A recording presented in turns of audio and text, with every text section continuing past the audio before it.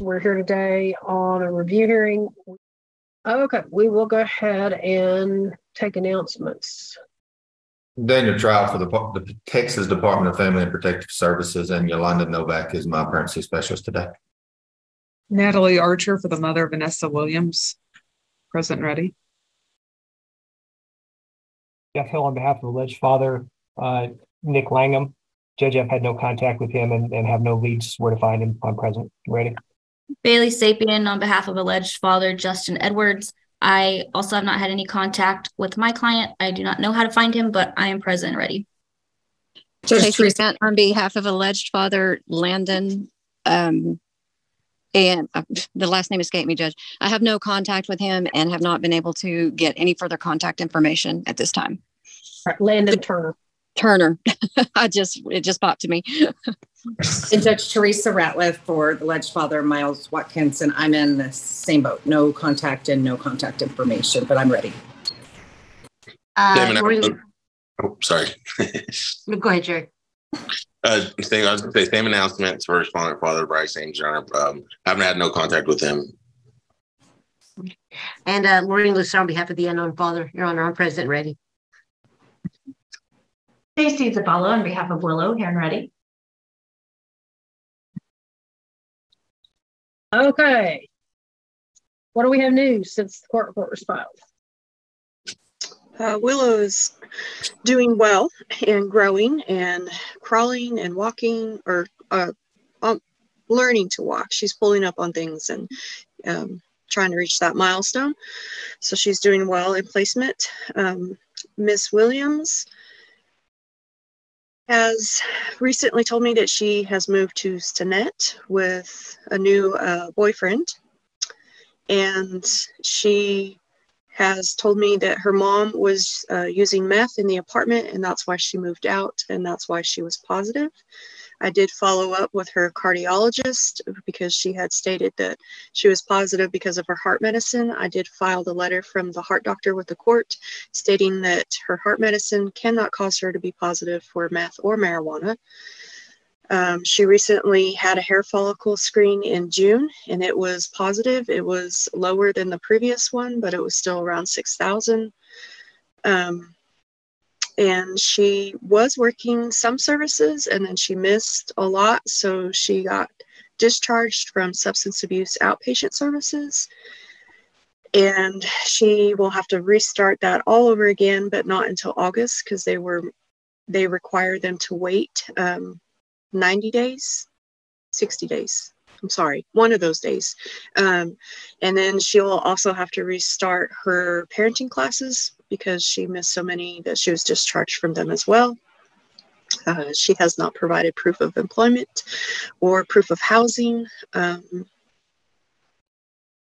She did attend her rational behavior therapy class online. She has not attended any parenting class, or I'm sorry, she did attend some parenting classes, but she hasn't, I'm sorry, I'm nervous for a second. She has not started therapy, individual counseling therapy with Jennings at this time. Well, Miss Archer? Is my client in the waiting room by chance? She was not earlier, and she is not now. Okay. I did send her the link, and she has been in communication with me. She did tell me she moved to Stinnett to get away from living with her mother. I was curious on that hair follicle being lower. If it's possible, it's from exposure from her mother. I'm not a scientist, so is that in the realm of possibility, Ms. Novak? Or I am not an expert as well, but it is here. Let me pull it up. The screening level that they screen for is 500. So if it is over 500, then it's confirmed, and her levels were 6,361. I'm not a scientist either, but I would assume she's using, and it's more than just being grounded from somebody that is using. I have spoken with her, and I've asked her if she's using, and she is just not admitting that she is. She told me that mom stopped using when Willow was born. And then when she told me that she was moving to Stinnett, that she had lied to me and that mom was using in the apartment and she just didn't want me to know. Her mother. I just want a clear record. Her mother, yeah, was you. Vanessa's mother. Yes, sorry. I've at, with her levels, I've asked her right out that, if she was using, and she said that she wasn't admitting to using because she's not using. So I've tried to talk her through it. The first step of, recovery is just acknowledging that she has a problem. And she said that she's not acknowledging it because she's not using. So, and the urine tests were negative, right? Her urine tests were negative, but the the hairs have all been positive, everyone. She has told me that she does plan on starting those parenting and drug abuse classes August 1st, that she's working on getting into counseling, and she's very worried about her getting to her visits, even though she has a vehicle now that she lives in Stinnett. And she wanted me to ask if there was any way that the child could come to Stinnett to visit. To be able to do that, we'd have to have a place for them to meet in Stinnett. I don't think that we do. I can look into that. But she is supposed to have her own transportation to all visits and appointments. And I know she has her license, but she does not have a vehicle of her own. I believe she shares with her boyfriend, perhaps. But I think she's worried about the gas money.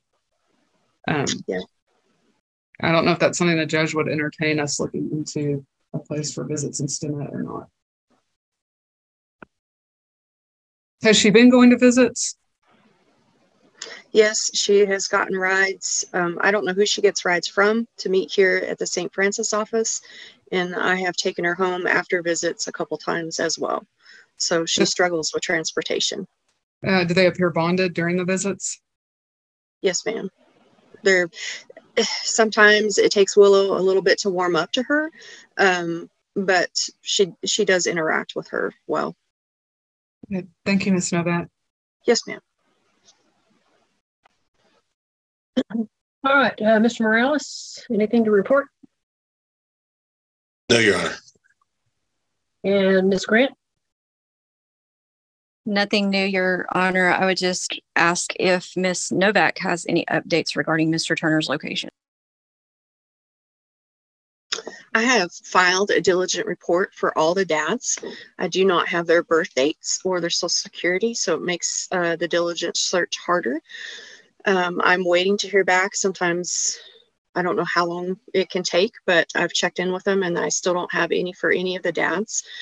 On Nick, I did have a phone number for him, and then he changed phone numbers, and Vanessa and I both tried to call him when I was with Vanessa, and he had blocked us both. The address that he gave me, the investigator went out to serve him, and the residents at that address said that he did not live there, and I have not had contact with any of the alleged dads. At this point, Vanessa has told me that all the contact that she has with them besides Nick is through Facebook, and she has given them all my number and told them that they need to call me, but I have not heard from any of them either.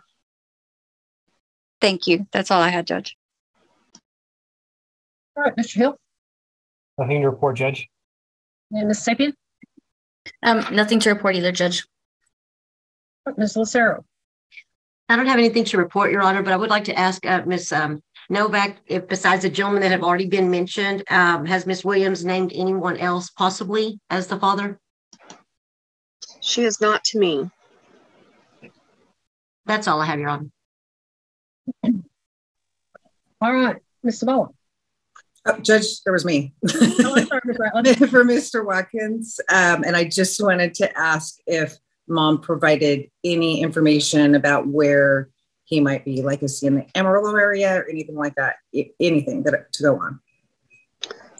What was his name, ma'am? I missed it. Mike Watkins or Miles Watkins. Miles Watkins. Sorry, my bad. Miles Watkins.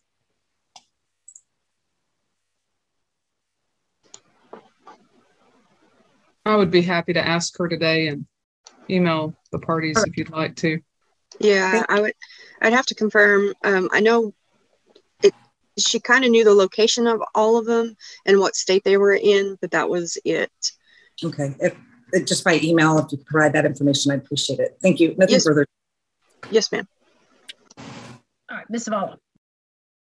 Your Honor, Willow is doing very well. She's in the same placement she's been at since the case began. I do worry about the positive meth test. If I'm reading everything correctly, then mom's actually higher for meth now than she was at the beginning of the case. She is lower than she was in February. And it sounds like there's been zero progress and she's going to have to start back over on everything. So I am very concerned about that. I don't know that it's in Willow's best interest to have to do the driving all the way to Stinnett and driving all the way back, especially if mom's not putting in the effort on this case. So I do have concerns about the child bearing the burden of the transportation. All right, and I agree with that. I think that we need to see some commitment and some progress from mom. You know, if she's truly moved to Stinnett to try to, you know, get away from the methamphetamine, that's you know, kudos to her for that. But you know, she's been right here in Amarillo. She could have been making some headway on these things, and she's whatever reason has not. So I'm not going to make the child bear the brunt of that travel back and forth to Stinnett. Mom's going to need to get here for visits. So, okay. I'll continue the department as temporary managing conservator, and I'll continue placement. And we are set for a final on September 26th, 2023, and that's on a 9:00 docket. So the clock is winding down. Department of Family and Protective Services, we're present, ready on. Stacey, on behalf of the sorry, Stacey. Sorry, Kendra. Go ahead, Kendra. Kendra for the mother. I'm present, ready. The mother is not present. Stacey Grant on behalf of Kendrick Ford. My client is not present, Your Honor. He is currently incarcerated, and our request to the jail has not been answered, but I do know they have criminal proceedings on Tuesday that make it difficult for clients to call in. He's in Randall County as of 2 days ago, but he's on a federal hold. Stacey Zavala on behalf of Kinsley.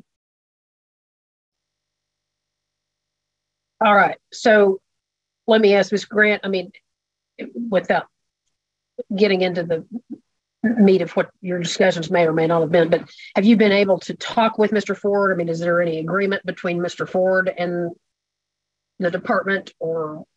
I've talked to him one time, Judge.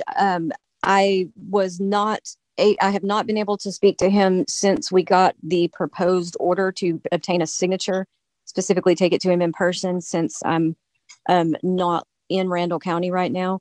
But again, he's on a federal hold. The last we checked, that would be a transfer to federal custody. And so to the extent that his services can be completed while incarcerated, he can agree. And then we'll have to see what happens after that based on what agreements might occur in his criminal matters. Okay, Mr. Onho, have you had contact with Ms. Dustman? My office has attempted to contact her, but we have not been able to get a hold of her either. All right, well, counsel, let me ask you this. This is the first setting on this adversary. Do you want to push this out 7 days to give you guys a little bit more time? I could likely get a signature within 7 days. To be honest, I don't think it'll change the circumstances for my client. She, as far as I know, is currently homeless, so I don't think the 7 days would make much of a difference for me. Well, I guess, Ms. Grant, I mean, since we know your client is in custody, I mean, the issue is, you know, do you need that time to either secure a signature from him or have him present for a hearing, and if we have to switch the day from a Tuesday to because of the jail stuff, to a Thursday or something, we could go 10 days maybe or something like that. But I'm just trying to find out what you all want to do today. I don't think there's any question that Ms. Dustman is aware of this. She applied for a court-appointed attorney. She's, child was. And Judge, I don't think it. The only thing it would change is if Mr. Trout wanted the signature from my client, I could get it. It's not going to change his circumstances in any way. It's not going to change his ability to do anything in any way, and the agreement probably would not change in any way. And to the extent that he and I can agree, we do agree, and that is just. And Mr. Trout understands that, we may not be able to get any services if they pick him up from Randall County and move him somewhere where I can't get access to him. Okay. So what I'm hearing is it may not make that much difference. So probably not. All right. Well, then why don't we just go ahead and proceed today then? So, all right, Mr. Trout, you call first witness. We call Rodolfo Flores, John. Okay. And you were assigned the case from the beginning. That is correct. And how did the department become involved in the case with this child? The department received a report alleging that mom had delivered the baby, and both mom and baby Kinsley were positive for methamphetamine. Okay. After you received the report, were you able to go by the hospital or meet with the mother? Yes, I was. And what is the mother's name? Mother's name is Julie Dustman. And you meet with her at the hospital? Yes. And what were your conversations like? Did she, you let her know what you were there for? Correct. I advised mom of all of the department's concerns and why I was there. Okay. Did mother admit to you to any drug use during the pregnancy? She did. She admitted that she was consistently using methamphetamine, and the last time she had used was about 5 days before I met with her, which would have been 2 days prior to delivery. Okay. So within that week, she had still been using. Correct. And baby was born a little early. Correct. Baby was born at 31 weeks. 31 to 33 weeks is what they calculated. Okay. Did baby have any troubles after birth? Did you do the positive test and early gestation? Baby needed a feeding tube, but baby was on room air, so she didn't require oxygen. She did have a little bit of jitters. Okay. Does mother have prior history? Yes, mother has prior history with the department. Okay. And did she admit that she had had 5 children removed and had been adopted? Yes, that is correct. Okay. Did mother tell you who the father of the child was? She identified the father for Kinsley as Kendrick Ford. Okay. And where is Mr. Ford currently? Mr. Ford is incarcerated in the Randall County Detention Center for some federal holds. Okay. And were you able to speak to Mr. Ford? I was. And so he was aware of what was going on? Correct. He identifies himself as the father as well. Okay. Did y'all discuss any, did mother admit to taking any other or being prescribed any other medication for anxiety, panic attacks, that sort of stuff? No, mother indicated that she had been diagnosed with some mental health diagnosis and that she did require treatment, but she admitted that she was probably using methamphetamine instead of whatever she was prescribed. She hadn't taken any medicine in, I think, 3 years. So she was non-compliant with the medication for that? Correct. Okay. Let's see. And mother admitted that during pregnancy, she had used every couple of weeks? Correct. Now, there's 2 other children that mother have that are with mother's sister. Is that correct? That is correct. But we were not able to place with aunt at that time? Correct. And what was that due to? There was a There's a prior case with the aunt, and then there was also a concern that mom would probably reach out, or not reach out, but probably would go by the home and try to remove Kinsley as well. Okay. Was mom at one time possibly living with aunt? Correct. That was the other issue. Okay. Did Mr. Ford give any family members that could possibly be placement for the child? He identified Nikki as well. He indicated his mother would have been another possibility, and grandmother. So grandmother to Kinsley and great grandmother were the people he identified. Okay. But we weren't able to place with his mother at the time due to some background. Correct. The grandmother's background was questionable, and great grandmother's age was had a factor. Played a factor in not placing with her. Okay. Did mother, when you talked to her, did she give any other, besides sister, did she give any other names of possible placements in order to prevent a removal? No. Okay. Department tries to prevent removal if they can. Is that correct? Correct. But during this case, we were not able to find safe placements or supervising parties. Correct. Okay. So was it determined then for the best interest of the child to remove the child in order to place and find safe living conditions for the baby? Correct. Have you been able to get in touch with mother since the removal? No, I have not. Okay. Did mother test for the department? She did not. She only tested at the hospital? That is correct. Okay. How is the baby doing now? Baby is doing good in care, making her doctor appointments, follow-ups, meeting some milestones. Okay. And the department believed it was in the best interest to remove the child? Correct. And made efforts in order to prevent the removal? Correct. Is the department asking today for temporary managing conservatorship of the child and for the parent to eventually work services? Yes. And in dad's situation, depending on if he is sent off outside of Randall County, be able to work, what services he'd be allowed to? Correct. I'd pass the witness, Your Honor. All right, Mr. Ronho. Mr. Flores, did the mother make any voices about wanting to work services for the department? It did. And when was the last time you had contact with her?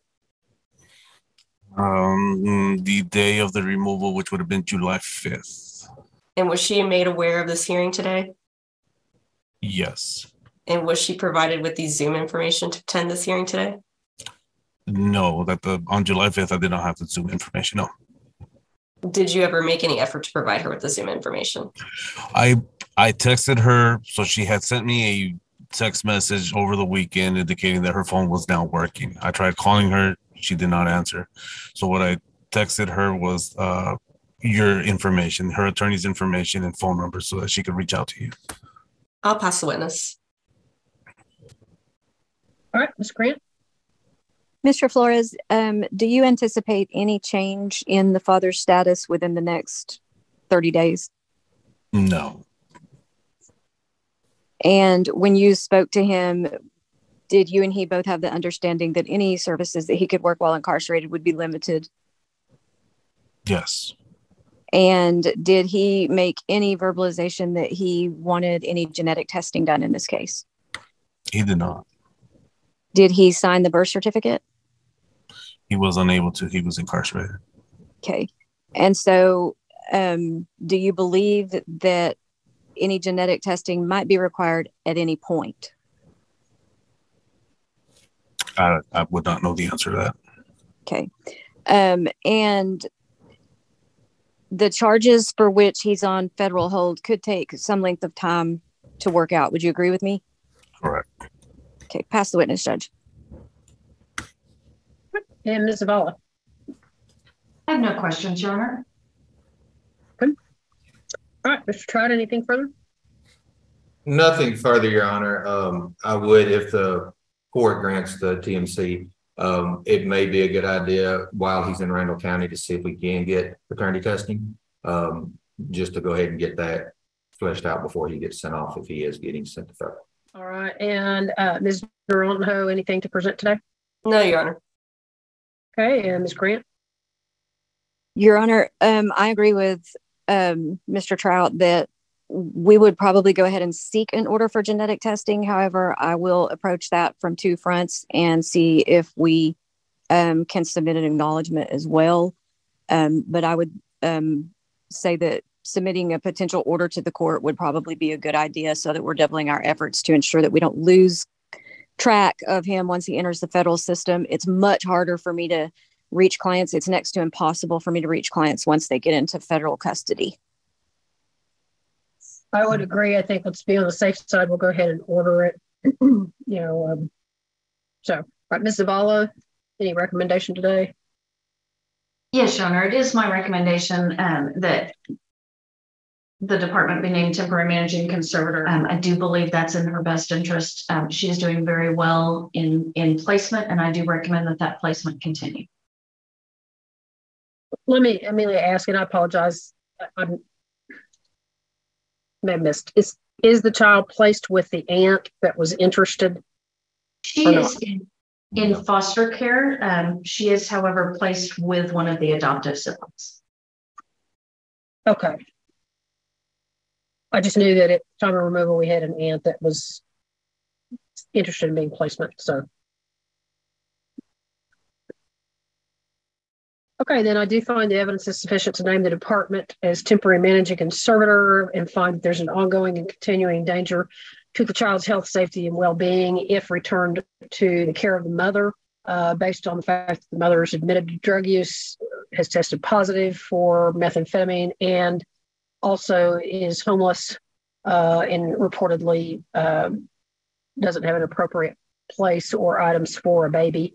Find that obviously the child cannot be returned to the care of the father since he's incarcerated and is unable to care for the child.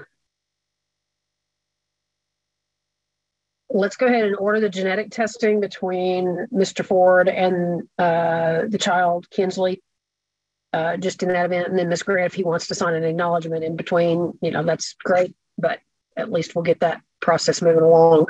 And our status hearing will be August 29th of 2023. Daniel Trout for the Texas Department of Family and Protective Services. We are present, ready on. Vince Nowak on behalf of Tiffany Anderson. She will not be attending today, Judge. I've had exactly 3 contacts with her. One was just prior to the adversary. The second was when she was in Potter County, and the third was when she was in the Hilltop unit. She hadn't appeared at any hearings, and prior to her incarceration, the phone numbers I had were no longer operational. I did talk to her last week. We reviewed her anticipated testimony, and she indicated to me that she did not want to appear and testify today. Thank you, Judge. All right, thank you. Maureen Lucero on behalf of the father, Brandon Hill, Your Honor. I'm present and ready. I have not had any contact with Mr. Hill. The address that I had at the beginning, when I was appointed, I reached out to that address, sent letters, looked for him on social media, things like that, but was unable to locate him, Your Honor. Stacey Zabala on behalf of the boys.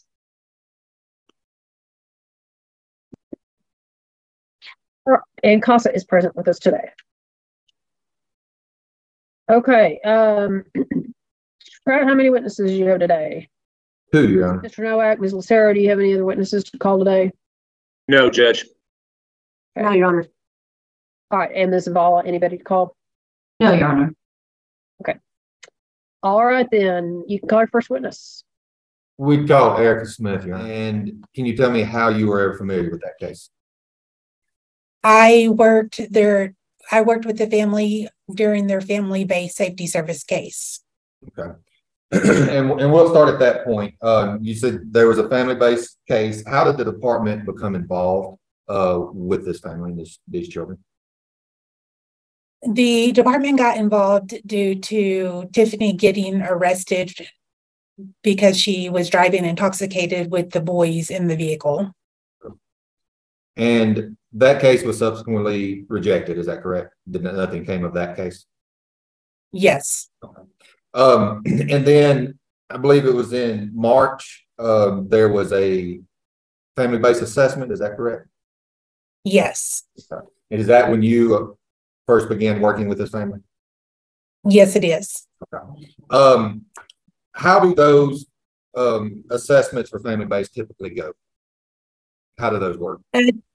Typically, I go out with the investigator and I meet with the family and the kids, and I do what's called a family safety needs assessment. It's just basically a lot of questions that go over past and future assessment questions that help us determine what kind of services will help the family out. Okay. And during these assessments, is this a time when parents would agree or not agree to work with family-based? Yes. Okay.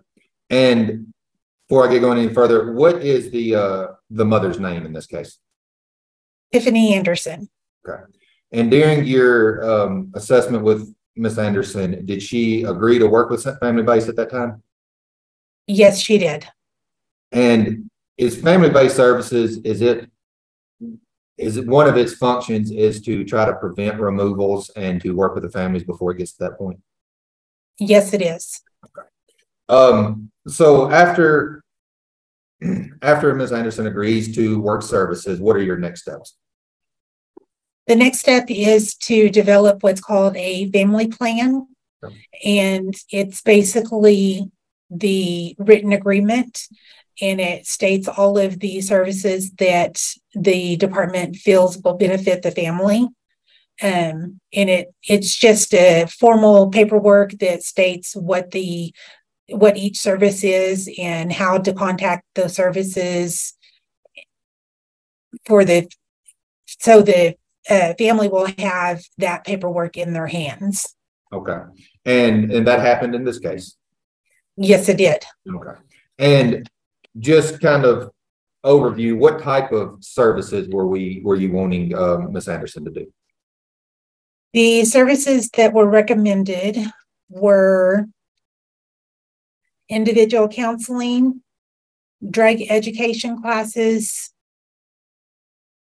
the HOPES program, Texas Panhandle Centers for Tayshawn and Marquavian, and a couple of other things that we were encouraging were for Tiffany to look further into employment resources due to the fact that she had discussed not being able to really make her bills with the employment that she was currently in, and also encouraging her to continue Head Start with Jeremiah, her youngest son.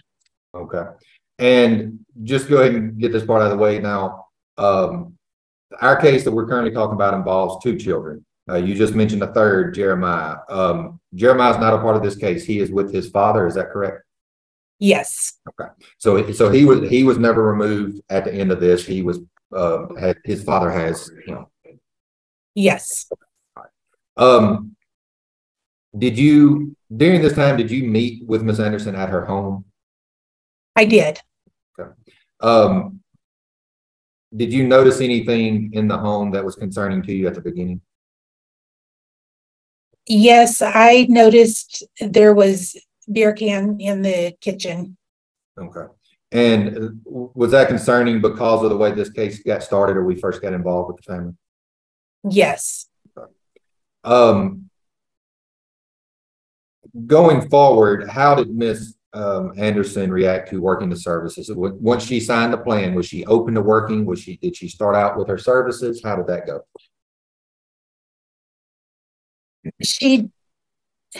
Yes and no. She did start her individual counseling, but as far as anything else, she did not get involved with anything else. Did she kind of refuse to have the boys work any kind of services with the TPC or to talk to them? She did. And through your investigation, did you find that they had previously worked with TPC, or was this brand new to them? They did previously work with TPC. Okay. Let's see. Was there concerns of maybe the children not attending school on a regular basis during this case? Yes, there were. How did you make weekly, bi-monthly? What type of visits were you making to the house during this time? I was making 2 to 3 visits a month to the home. During your visits, routine visits to the home, did Miss Anderson's appearance and demeanor, did they change throughout the course of your working with her? Excuse me, this is, I apologize, Daniel, and Your Honor, this is not a rejection, but could we get a time frame, please? Like during your visits, was it past this removal, or was it the last case? Okay. Thank you so much. During your FBSS case, once services were supposed to be started, you were making routine visits to the house. Is that correct? Yes. Okay. Let's go with in April when you met. So this is about a month after the FBS got started.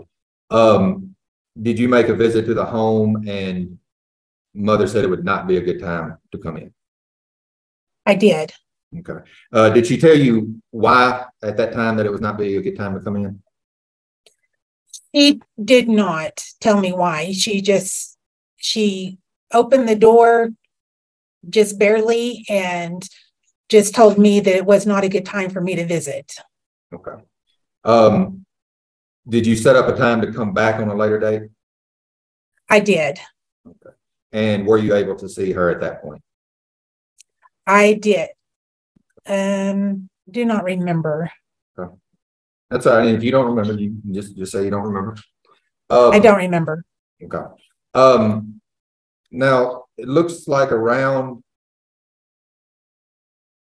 April 25th, there was another intake that came in. Is that correct? Yes. And what was that intake for? That intake was due to an unknown male being at Tiffany's home.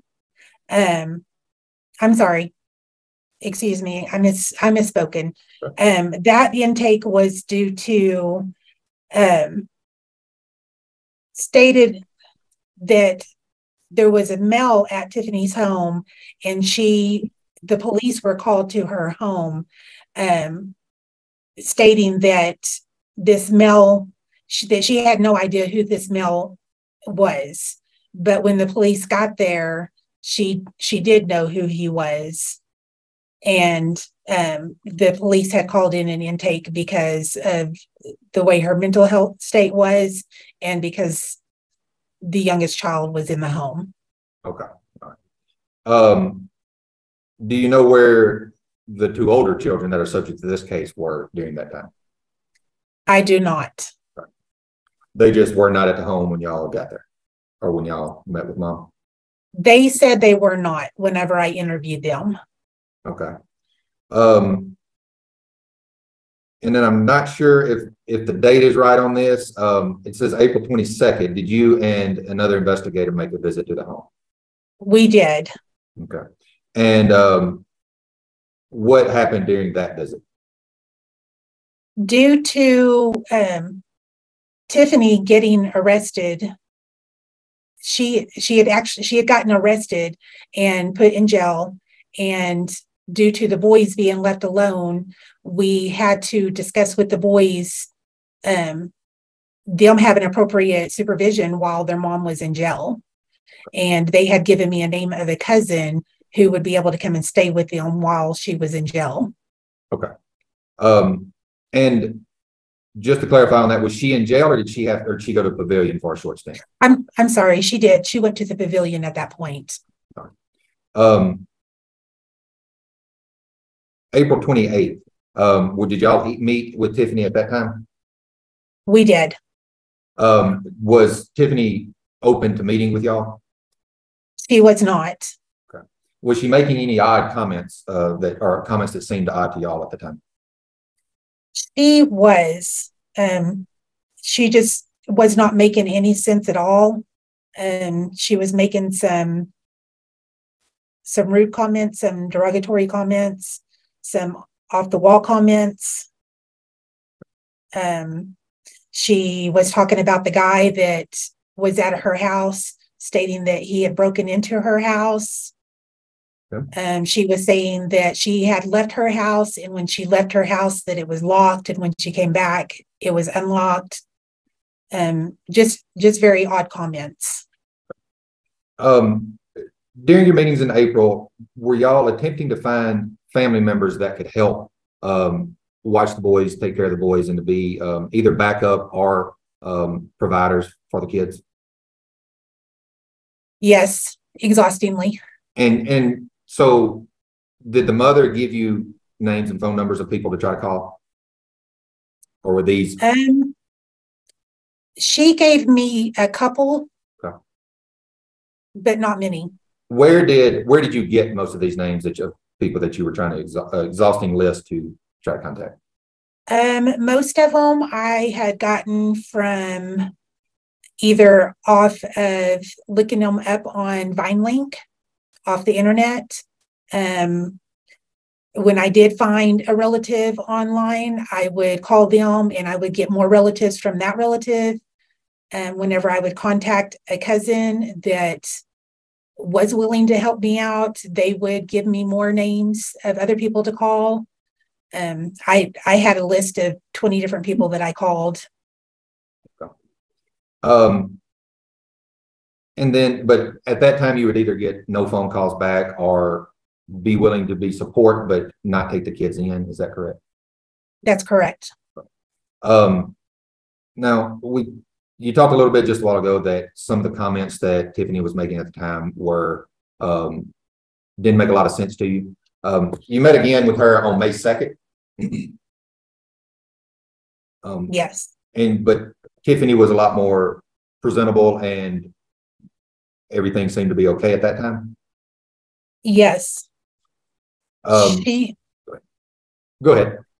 I was going to say that she had just gotten out of the pavilion. She was on her medication that they had put her on in the pavilion. She was doing what the doctors had told her she needed to do, and she was completely put together. Okay. She wasn't drinking, and she was completely coherent, knew all of her appointments, knew exactly what she needed to do. Okay. And were you able to confirm that she was setting up future appointments with TPC? Yes, I was. And at that time, did Tiffany agree to drug screen for you? She did. And that came back as what? It came back as a dilute negative. Now, you during this time, over the next week or so, you continued to try to reach out to family members. Is that correct? Yes, I did. And in May, on May 10th, I believe you reached out to an Alma Anderson. Is that correct? Yes. And kind of the same thing, she'd be willing to help out, but could not take the boys in. Is that correct? Yes. And through your investigation and meeting with talking to different family members, what was kind of the main reason of why nobody was willing to help and take in the boys at that time? Everybody basically said that this had been a continuous lifestyle of Tiffany's, that she'd always been on again, off again, on drugs, on drinking, that when her mother was alive, it was still the same thing, that her mother was really the one that took care of the boys.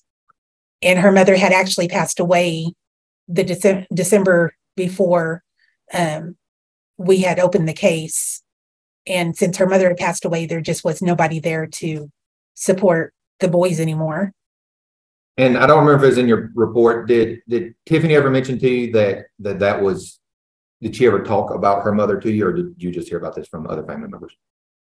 I heard about it from other family members. All right. But prior to all of this happening, as you just mentioned, Tiffany's mother was kind of the one that watched over the kids, and the boy stayed with.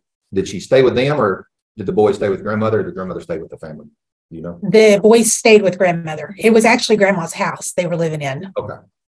And so this was still grandma's house that you're meeting at these with Tiffany? Yes. Okay. All right. Later in May, did you, or on May 10th also, did you attempt to visit Tiffany at her house about her hair follicle test? I did. Okay. And was she home? Were you able to get in? No, she wasn't. No, she was not. Okay. May 11th, you met with another family member, kind of same story, would not be able to take the kids in? Yes. Okay. And when that was that an uncle, a cousin? I believe it was a cousin. Yes, a cousin. And that kind of went through the same story as they gave you possible other family members that could be backups. Yes. So, now on May 12th, were you able to meet with Tiffany Anderson at her, I believe, at the home? Yes, I was. Okay. And how was Miss Anderson's demeanor at that time? She was disoriented and definitely not coherent at that time. Okay. And so this was on May 12th, and a while ago you testified on May 2nd, she was well put together, conversations were easy, she was working on her TPC appointments, is that correct? Yes. So within a span of about 10 days, she kind of went from doing well to demeanor completely changing, is that correct? Yes. During your case, did you find out, or did Miss Anderson ever tell you who the father was? She did tell. Yes, she did tell me that Brandon Hill was Tayshawn and Marquavian's dad. Okay, and he was not alleged. He was a presumed father. He had been adjudicated as a father. Is that correct? Yes. Okay. All right. And that was in a prior case out of another county, I do believe. I believe so. Okay. During any of this part, were you ever able to get in touch with the father? I was not. Okay. And the very first day, I'm sorry. The very first day that I met with her, whenever I did my assessment, he showed up at her home. And whenever she told him that CPS was there, he took off. Okay. And again, I think you said a while ago, his name was what? Brandon Hill. Brandon Hill. Okay. And throughout your FBSS case at the time, did you kind of make constant attempts to try to find Mr. Hill or to get in touch with him? I did. Okay. On May 23rd, you met with Tiffany in the home again. Is that correct? Yes, I did. Okay. What sort of statements was Tiffany making to you at that time? She was saying things, telling me that the kids were dead, that Jeremiah's dad took him away and kidnapped him, that there was a man at the home that was leaving whenever me and the other coworker pulled up, and she was telling us that he was pretending to be her husband when in fact Brandon Hill was her husband. Just off the wall things. And do you happen to know who that person was, or was it just a random person who pulled up? He was just a random person. I believe he had been hanging around there a couple of times, but I didn't know exactly who he was. Okay. Did you call in a for an assessment with calling APD on this due to the behaviors mom was exhibiting? Yes, we did. And was she taken back to the pavilion for an evaluation at that time? Yes, she was.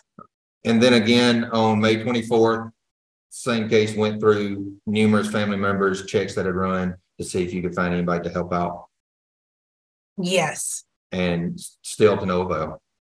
No. Yeah. And you received on May 26th, did you receive a fax from Texas Panhandle Centers? Yes, I did. And during that fax, did they give you a diagnosis of mom at the time? They did. Okay. And what was that diagnosis that was on that fax? She was diagnosed with acute psychosis. And it also stated how long mom had been receiving services from TPC. Yes, since 2015. Okay. On June 2nd, did you have another meeting with Tiffany? I did. And would she acknowledge you or cooperate in that conversation? She did not. Okay. And this was your attempt to set up a family group conference, I believe it was? Yes, it was. And tell us exactly what a family group conference is. A family group conference is where we get the family members together along with supportive members of the family, and we meet at the CPS office with me, my supervisor, and a facilitator. And we go over the entire case and go over what needs to happen in order for the case to proceed. Okay. All right. And Miss Anderson was not cooperative that day, did not want to speak to you. Is that correct? She did not. But you did provide the meeting date and time to her. I did, yes. All right. And then on, looks like June 8th, you received a call from Tiffany about her job and needing to reschedule. Is that correct? Yes. Was this job, was it one that she had used to work and she got her job back, or was this a new job she was getting? It's a job that she had previously worked at and she was getting back. Did you meet with Tiffany again on June 9th? Yes. And what was the condition of the home at that time and the yard? The home was a complete wreck. The yard was, there was debris everywhere. There was trash. All of her youngest son's toys were all outside and in the front yard, in the driveway. It was all just a mess. Like she had taken everything out of the house and put it out in the front yard. Outside of children's toys and that sort of stuff, did you notice any other concerning things in the yard?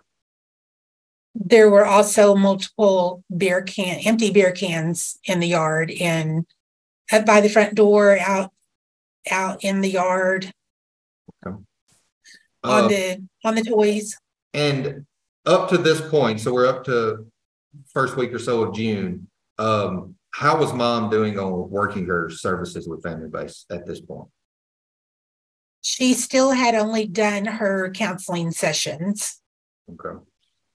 Had she set up any of the other services, or even set them up, just not attended, but had set up any other services?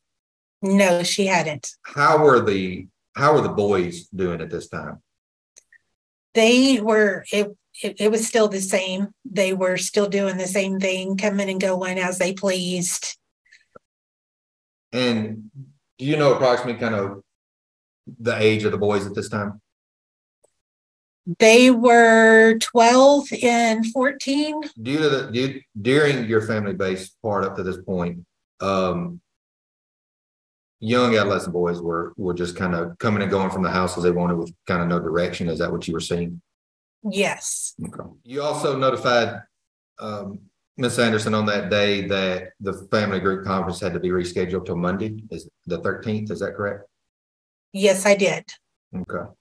And how did Ms. Anderson show up on the 13th to the family group conference? She did. Okay.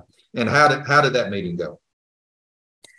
The meeting went well. She was once again, she was put together. She was coherent. She knew exactly what she needed to do and what she needed to say, and it went well. Okay.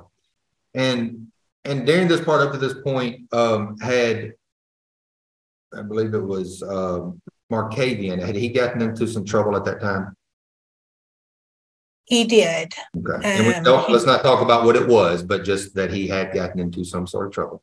But nothing came of that. Is that correct? No. Okay. After the family group conference did mom follow up with any of her TPC appointments or schedule? She did not. Was her case eventually closed through TPC due to non-compliance on that? It was. Okay. And when that happens, what has to happen? What has to happen for mom to get reset up with that? Or can she has to go? She has to go through a whole new interviewing process. She has to redo a new intake and do a new assessment and everything. Okay, let's move over to toward the end of June, around June 27th. Did you make another visit to the home to visit with Tiffany? Yes. And what was mother's demeanor and speech that time? She was doing good. She was coherent. Did she inform you that she had changed her dosage of her medication? She did. She said she wasn't taking as much as they had told her she needed to take. Okay, so at that point, she admitted that she had changed her doses of medication without the doctor's approval? Yes. Okay. And did you advise her that she needed to speak to her doctor about that? I did. Did she tell you that she would reach out to the doctor once she found the doctor's number? Yes. And did you offer to give her the doctor's number? I did. And did she refuse to take that number from you? She did. All right.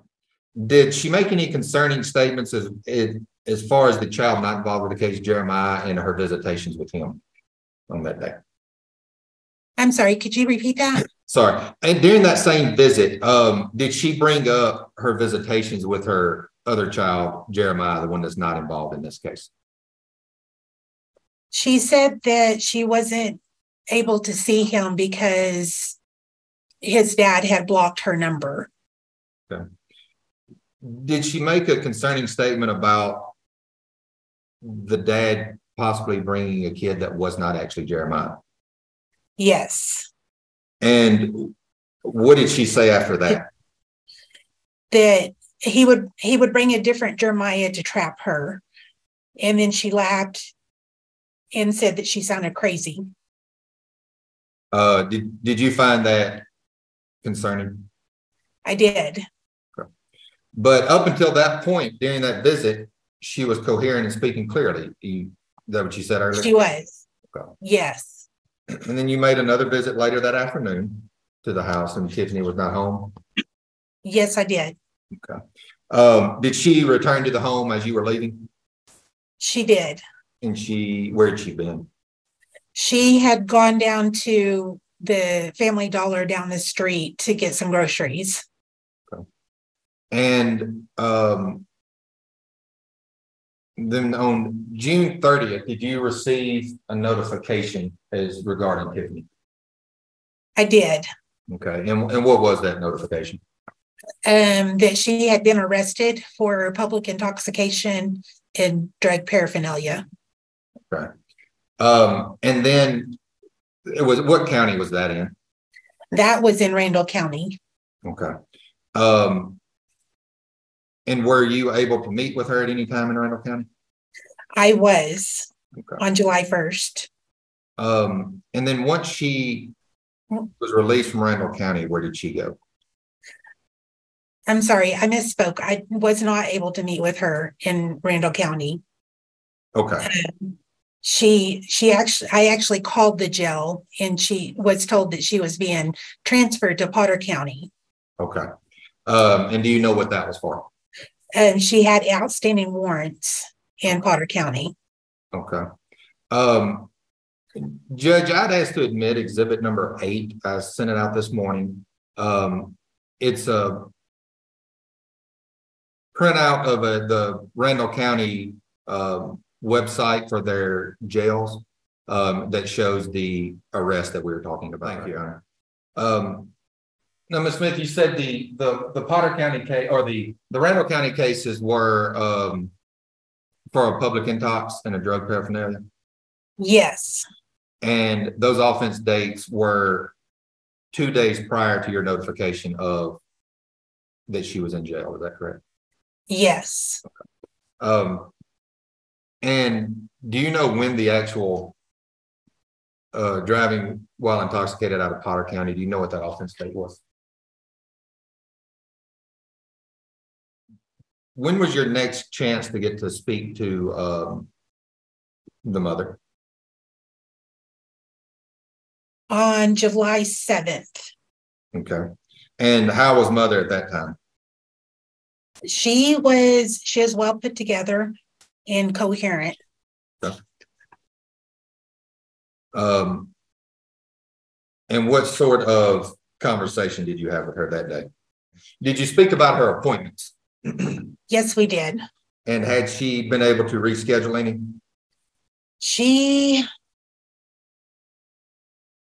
Yes. She said that she had rescheduled her appointments. I'm sorry.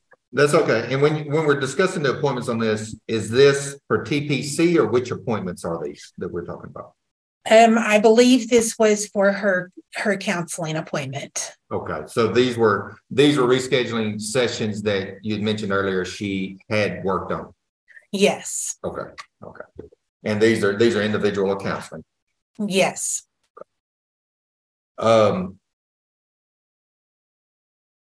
But during that conversation, she did not allow you in the home at that time? She would not. Okay. Did you receive messages from the boys at a later date? I did. And what was your impression of those messages when you received them?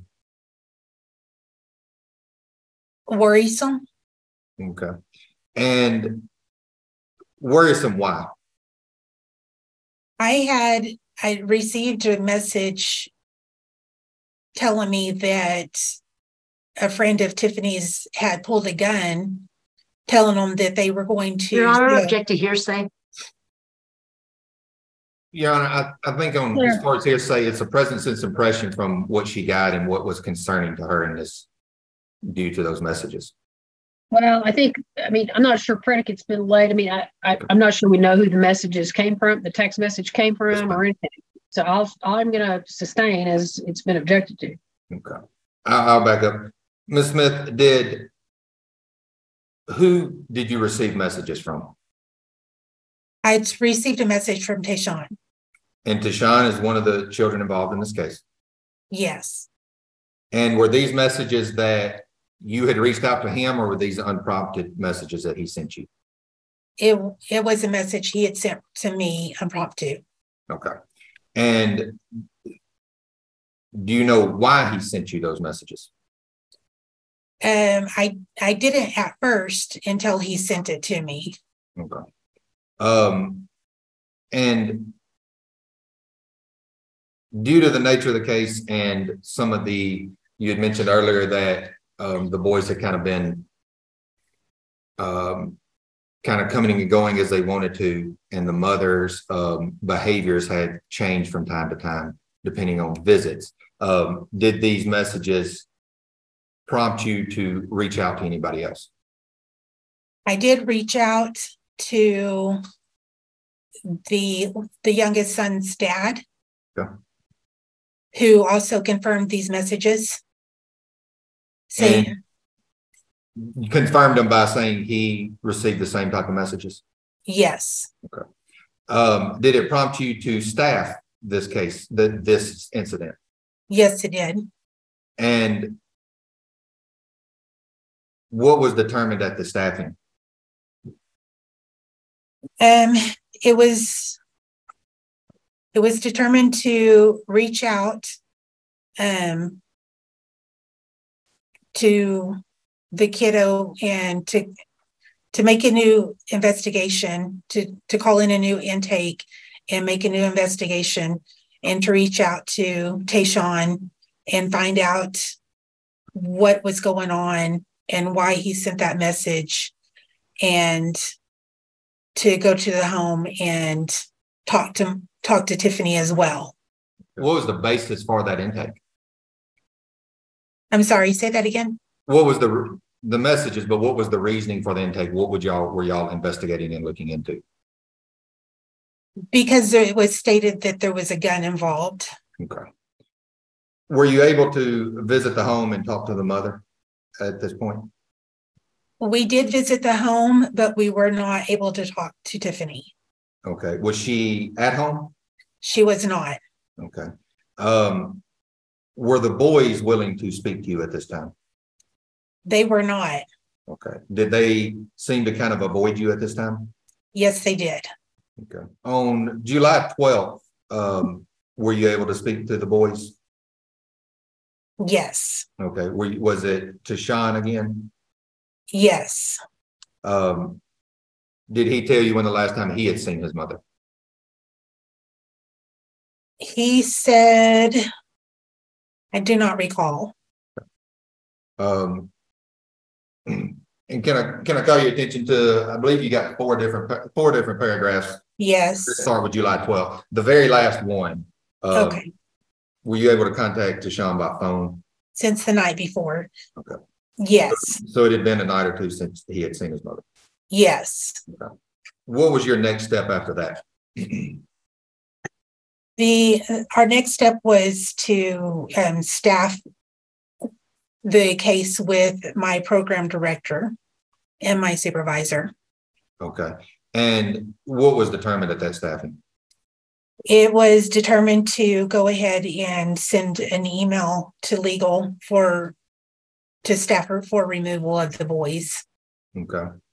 And then on July 13th, were you notified that Tiffany was a no-show for her court hearing?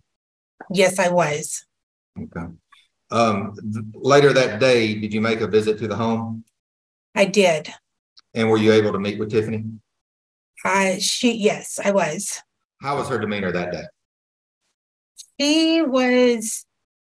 She was jittery and was not able to stand and talk very well, but she was coherent. Okay. And when you say not being able to stand, do you mean pacing or not being able to stand? She was pacing. Okay. Yeah. Okay. Did you ask her about if she was using again? We did. And did she deny it? She did. Okay.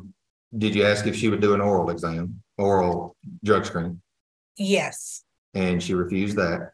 She did. But she did agree that she would do a UA drug screen for you. Is that correct? Yes. Did you ask her about the incident involving the alleged gun that Tashawn had reached out about? I did. And what was her reaction to that? At first she said that it wasn't true, that never happened, but then she said that it was just a toy gun, that the gun wasn't real. Okay. In fact, said it was a BB gun?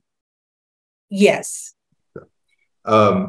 But at that point, she wasn't denying that something happened and a gun was pulled out that night? Yes. Okay. Now, did mom end up submitting to that UA on July 14th? She did not. Okay. And then again on July 15th, did you attempt to contact dad or to find dad? Yes, I did. Okay. And were you able to make contact with anybody at that home or to contact anybody that possibly knew where dad was? I was able to speak to a lady that was his ex, another mother to some of his other children. Yeah. who she said that she was unaware of his whereabouts and that he was no longer staying at that address. Okay. Were you able to get any other kind of contact information for him? No, she said that she would call me back and give me a number, but I never heard back from her. Okay. And then on July 20th, were you able to make contact with Tiffany again? Yes, I was. And where were you able to make contact there at that time? She was at her neighbor's house. Okay. And what was Tiffany's demeanor then? She was very erratic. She was hiding from us. Okay. She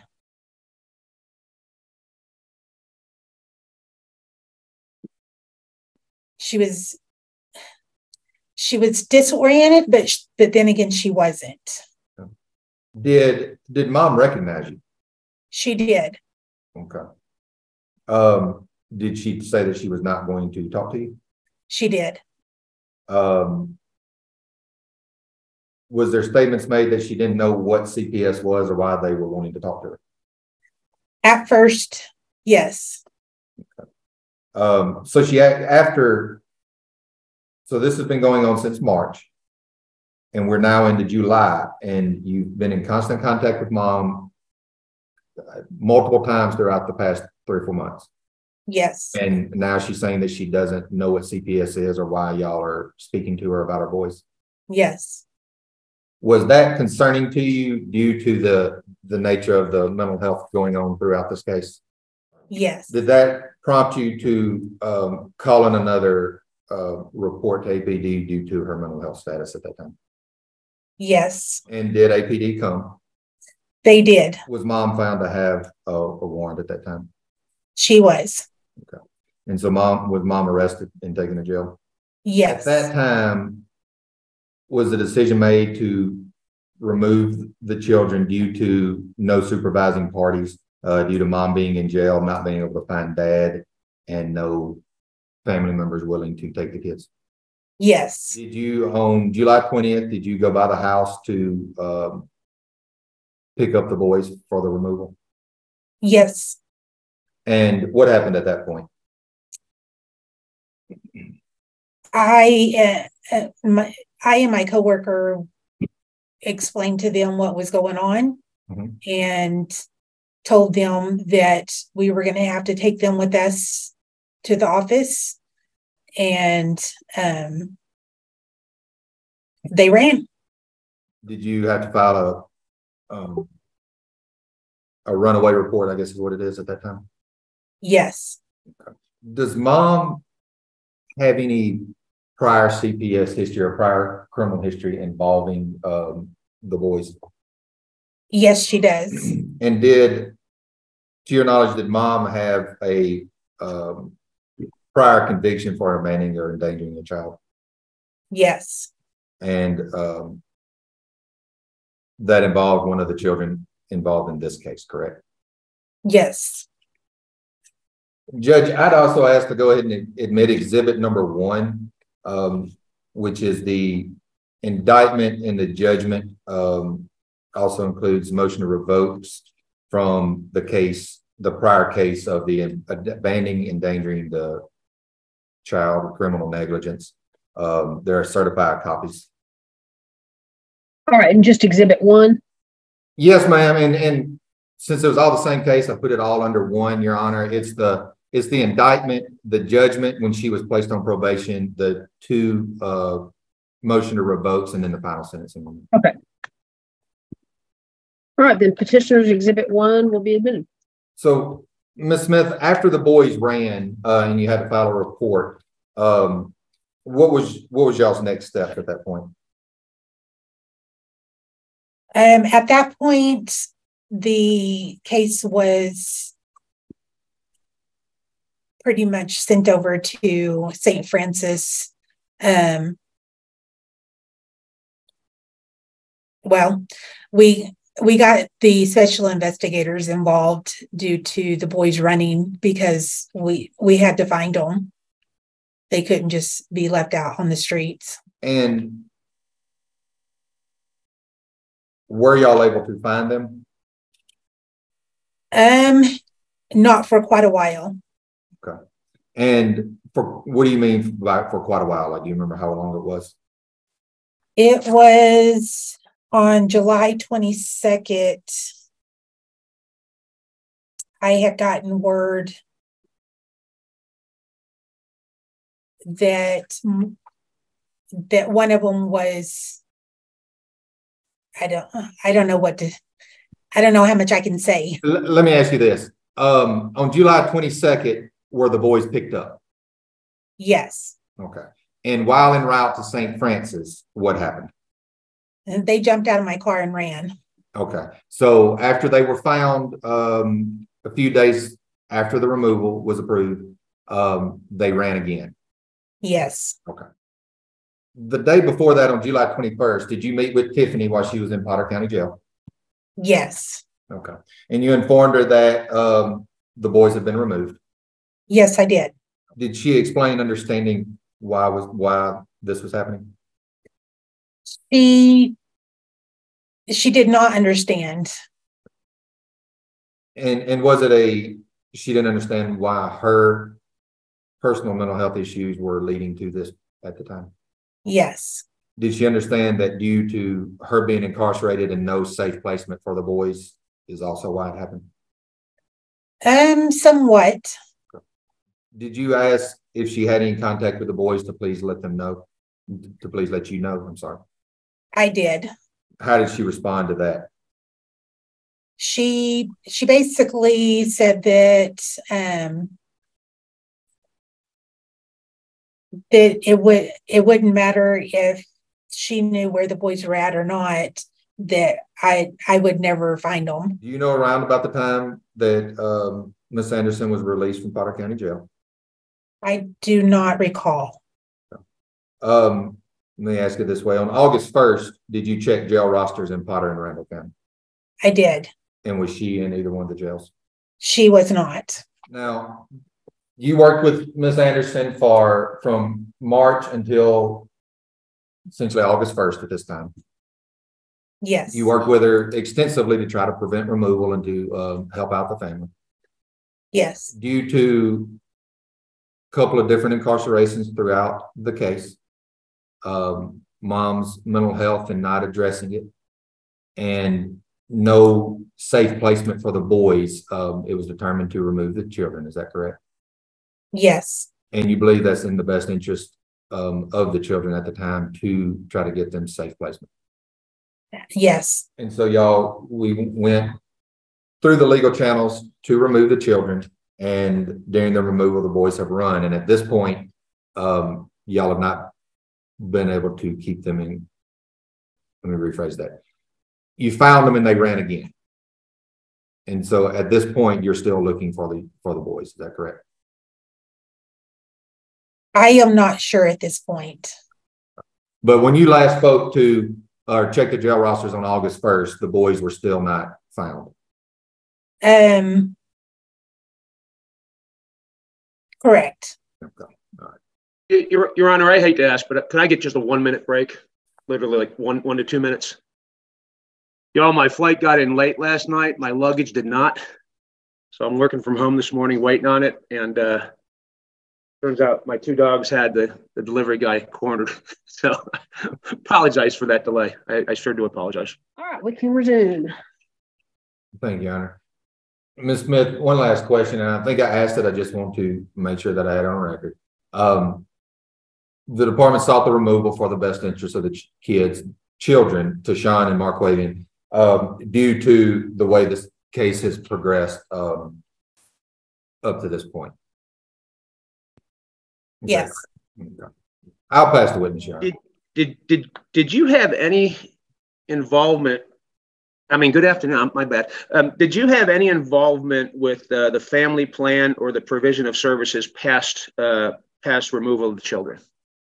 No, I did not. It's the only question I have, Judge. Thank you, Ms. Smith. Okay. Ms. Lucero? Just a couple of questions. Ms. Smith, in your investigative report on the paragraph entitled May 23rd, 2022, you stated there was a man present when the workers got to the home, and she, and I'm assuming that's the mother, told the workers that he was pretending to be her husband, Brandon Hill.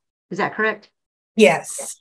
Okay. And earlier in your testimony, you stated that I guess a gentleman arrived there at the home while you were visiting with the mother, and you stated that she had told that guy, hey, it's CPS, and he took off running, right? Yes. Okay. And at that point, you don't know whether or not that was actually Brandon Hill, do you? I do not. Okay. Because if I'm correct, if I heard your testimony correctly, you've never actually yourself had a chance to meet with Mr. Hill or tell him that the kids are going to be removed or anything like that. Is that correct? That's correct. Okay. I'll pass the witness. Okay. And Ms. Zavala? You've mentioned several times throughout the investigation that you had to try to reach out to family members. Did you reach out to any of Brandon Hill's family members? I did try, yes. Were you able to get them information about what was going on and why there was a need for family to be involved? I do not believe I was able to get in contact with any of his family members. I know I sent several letters to his family members and I never got replies back. Okay. I'll pass witness. All right. Mr. Trout, anything further of this witness? Nothing further from Ms. Smith, yeah. All right, counsel, any objection to Ms. Smith being released at this time? Your Honor, I just have a couple of questions. Okay, Ms. Lucero, I'm sorry. Oh, yeah, just a couple of questions to follow up. Ms. Smith, you stated you weren't able to get in contact with any of Mr. Hill's family members. Is that correct? Correct. And who provided that those family members' names or contact information to you? Most of the contacts I was able to get either off of VineLink, which is off the internet, and if I was able to find a family member through there, they were able to connect me with other family members. Now, with Mr. Hill's family, most of his came off of the internet, and I was either able to get phone numbers, which were called and were not connected with anybody, or I got addresses, which letters were sent out. Okay. Were any of those letters ever returned to you, or do you recall? No, they weren't. Okay. And during your, whenever, and you met various times with Ms. Anderson, were you able to determine whether or not Mr. Hill had an ongoing relationship with these boys? He did not.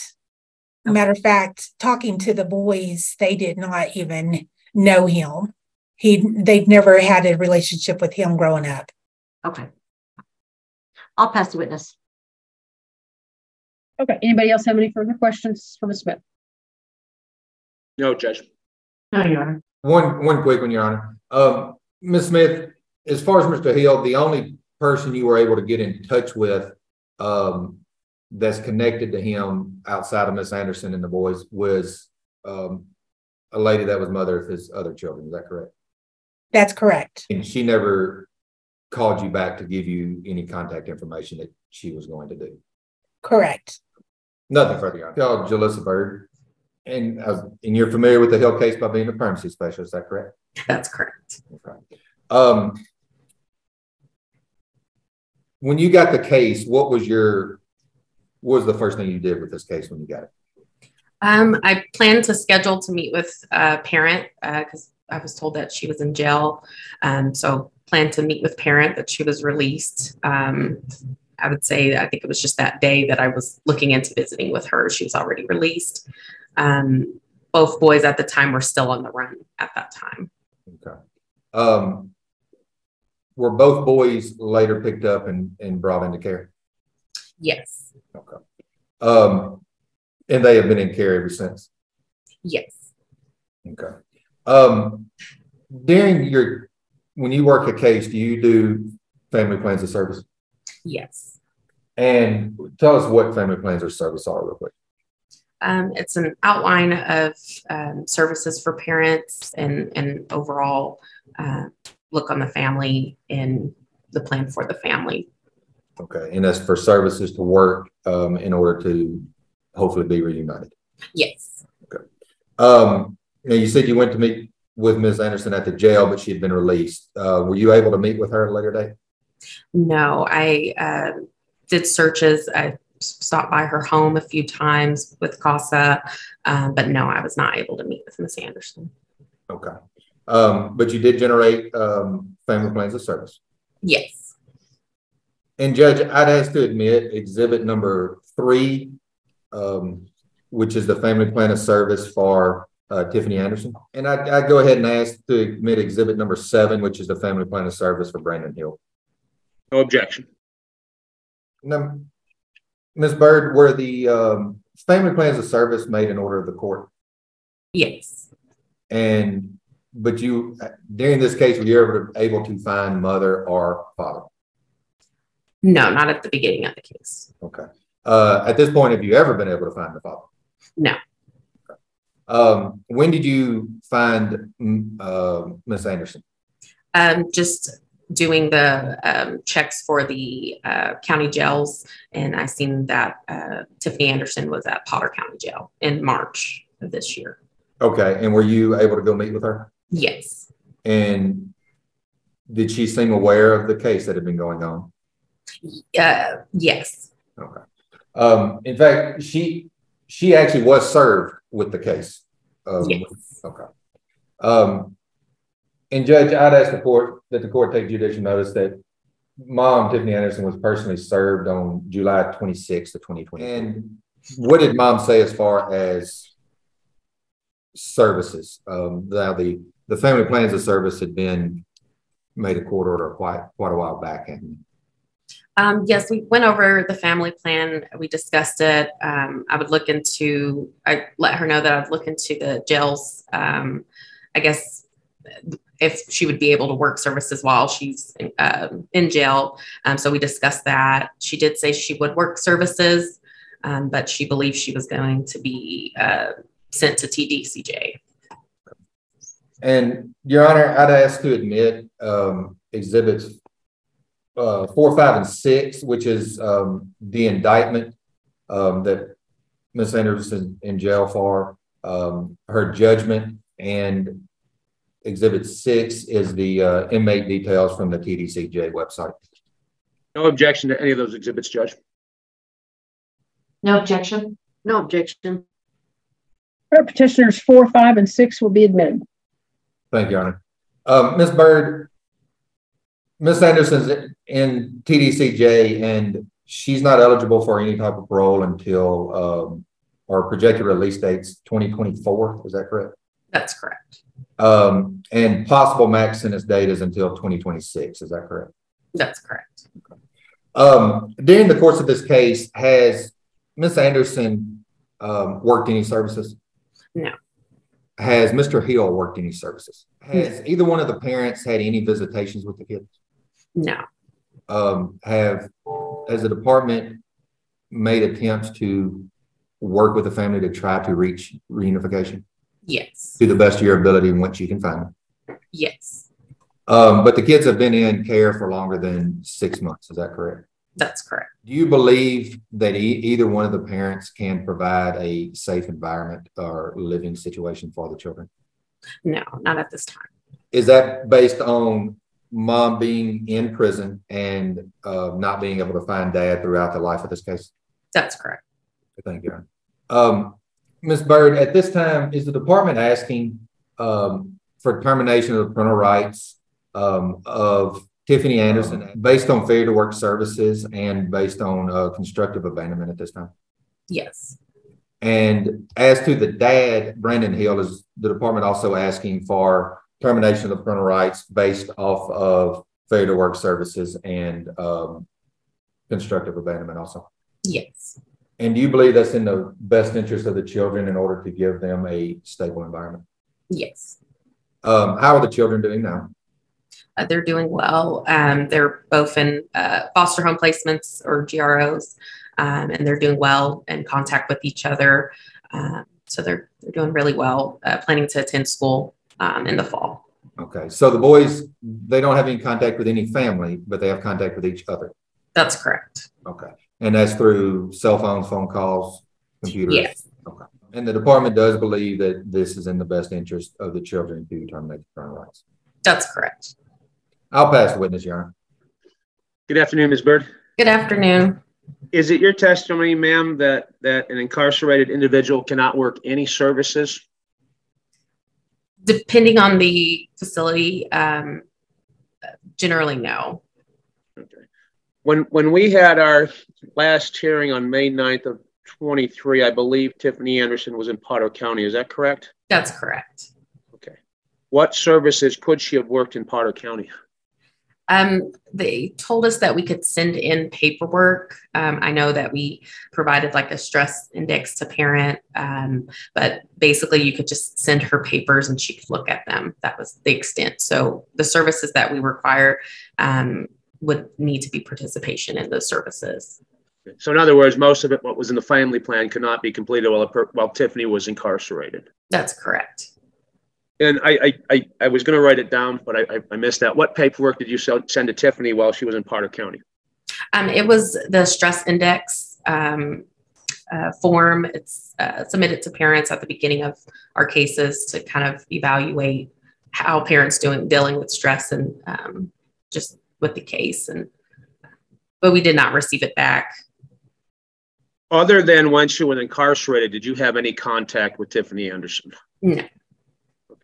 How many times did you go out to the Potter County Jail to visit with Tiffany Anderson? I believe 3 different occasions. And what was the purpose of those 3 visits?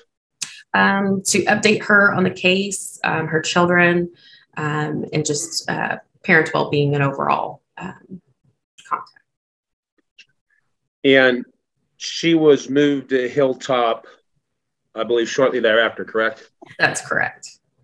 Do you know what services that she could have completed in Hilltop? No, I reached out, but I didn't get a lot of information. So no, I don't. Who did you reach out to? The Hilltop, I guess the general line. And they provided me an email to contact, and that was as much contact as I had with Hilltop. Did you send an email? No, not yet, not at this time. How come? Just kind of working other areas. I know I've spoke with CASA, so we were just trying to figure out a way to get in contact with mom. But without contact from the department while she's at Hilltop, there's very little she can do towards her service plan, correct? That's correct. Judge, that's all I have. Thank you. Ms. Bird, she didn't work any services prior to being incarcerated, did she? No, she did not. All right. That was a question I didn't want to ask. Thank you. I think it was already fairly clear, but I just wanted to ask. All right. Ms. Lucero, any questions? Just a couple, Your Honor. As far as Mr. Hill, you stated that during the life of this case that you took it over, you had no contact with him. Is that correct? That's correct. Okay. And were you able to, you yourself, find any family members that would be willing to be placement for these boys? No, not at this time. I've made a few contacts with cousins, a nephew, an aunt of the grandmother, but all ended up not being able to take the boys in. Were they willing to take the boys or just unable to take the boys? Not willing to take the boys in. I understand. Okay. And as far as the service plan, it was made an order of the court, but since you never met with Mr. Hill, you never went over that service plan with him, correct? No, I was not able to. I'll pass the witness, Your Honor. All right. And Ms. Zavala? Ms. Bird, at any time prior to mom's incarceration, did she reach out to have contact with the boys? She mentioned she would like to have a phone call with the boys. I know Marquavian stated he did not want contact. Tayshawn stated he would possibly want contact, but then mother was moved to another facility. But prior to her being in Potter County, even in jail, did she reach out when before she was incarcerated? No. Did dad ever reach out to you for contact with the boys? No. I pass the witness. One quick follow-up. And I think this is our. Well, hang on. It goes back to him first, Mr. Trout. I'm sorry.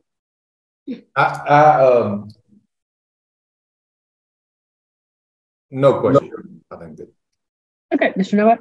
Thanks. And Ms. Bird, I think this was made clear earlier, but you did go over the family plan of service with Tiffany Anderson, correct? That's correct. And I think that it was docu-signed or e-signed, correct?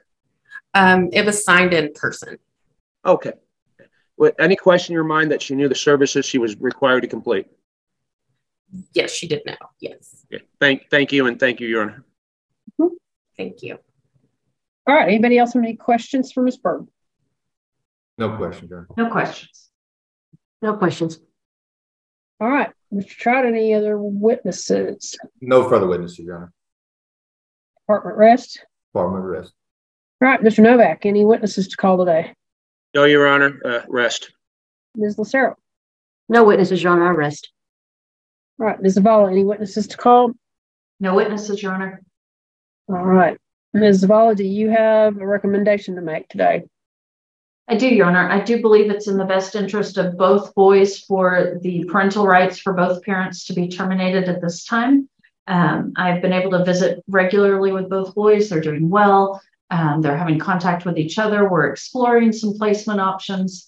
I do recommend that currently their placement continue until we can potentially find something else, but they're both doing well. I do believe termination would be in their best interest. All right. And CASA? Yes, Your Honor. And do you have a recommendation to make? I agree with the recommendation that the parental rights should be terminated in the best interest of the children. Thank you. Are we looking for placement together for the boys together?